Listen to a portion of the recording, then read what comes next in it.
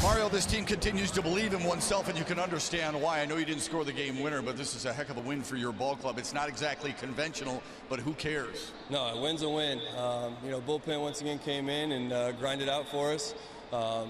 Mac did a great job behind the plate. Some tough innings there. So, we were able to keep the runs off and get that run the last inning. What has gotten into this bullpen, do you think, during this series? They're getting a lot of work. That's what they can do.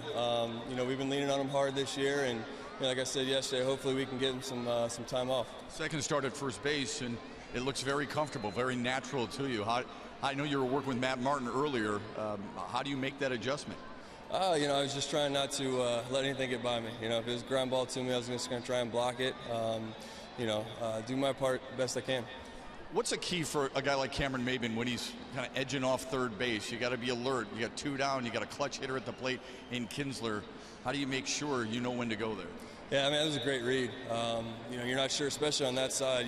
Not sure how far it got away from the catcher. But Cam's a smart base runner. Been doing it for years, and got us that big win. 4 in a row. Congratulations, man. Thank you. Jarrod Saltalamacchia and the Tigers continue to press on, especially here at home. This crowd makes a big difference. They continue to roll, and now they welcome in Cleveland for a big series this weekend. Back to you.